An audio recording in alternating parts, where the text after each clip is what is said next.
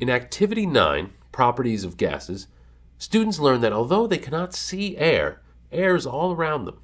Students first experiment with air and describe its properties, and then infer the properties of gases in general. You'll need the following materials from the kit. Activity Sheet 9, paper bags, plastic bottle, bottle of red food coloring, plastic funnel, and plastic spoon. You will also need to provide describing properties chart, a piece of clay, felt tip marker, one sheet of tissue paper, paper towels, a sharpened pencil, a pitcher, and tap water. To prepare for the activity, make a copy of Activity Sheet 9 for each student. Fill a pitcher with water, add a few drops of red food coloring, and stir with a plastic spoon.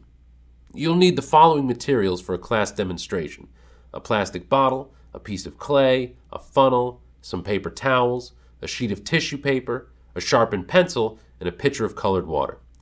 Each team of 2 will need a paper bag. Before the activity, you may want to practice wrapping the clay around the mouth of the bottle and funnel to get a tight seal.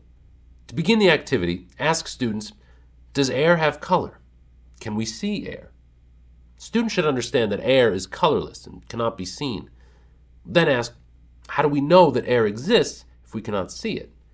Students may mention wind and the fact that we can feel wind and see wind when it blows things, such as when the wind blows branches or leaves. Point out to the class that wind is moving air. Next, tell students that you're going to demonstrate that even though air can't be seen, it is all around us. Put the funnel in the mouth of the plastic bottle.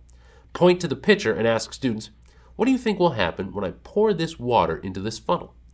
Consider student responses, then pour some water into the funnel. Students should observe that the water flowed through the funnel into the bottle.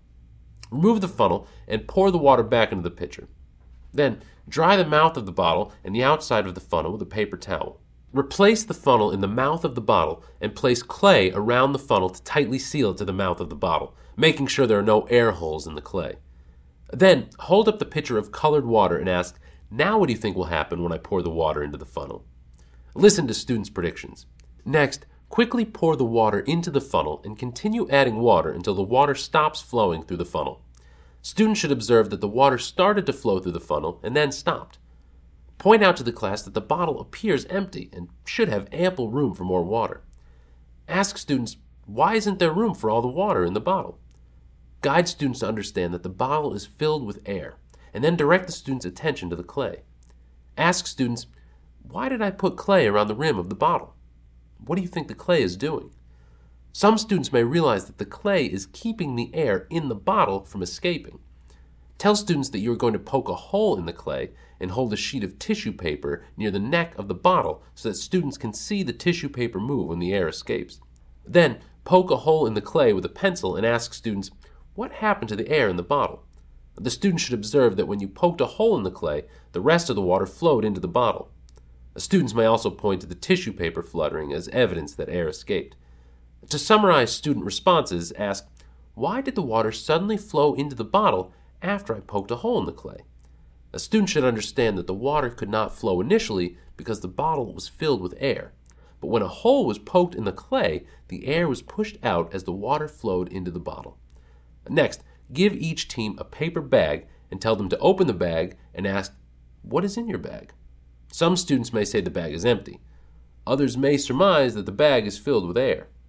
Instruct each team to blow into the bag, twist it, and hold the bag closed. Ask students, what happens to the bag when you blow into it? What are you putting into the bag when you blow it up? Students should have observed that the bag gets bigger as they fill it with air. Encourage students to name some properties of air.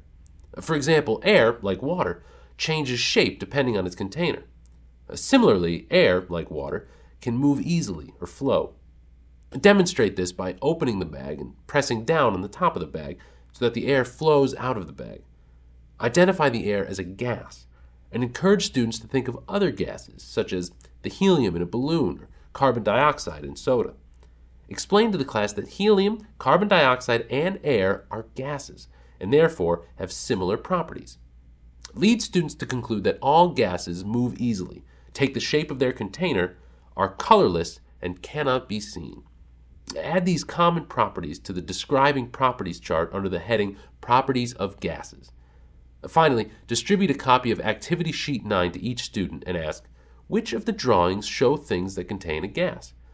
Students should respond that the hot air balloon, the tire, the balloon, the can of soda, the empty jar, and the scuba diver's tank all contain gases. To conclude the activity, store the clay in a resealable plastic bag, discard the paper bags, and return all materials to the kit. Make sure to leave the chart on display for Activity 12. For science background, reinforcement activities, curriculum connections, and information about the science reader, please consult your DSM Teacher's Guide.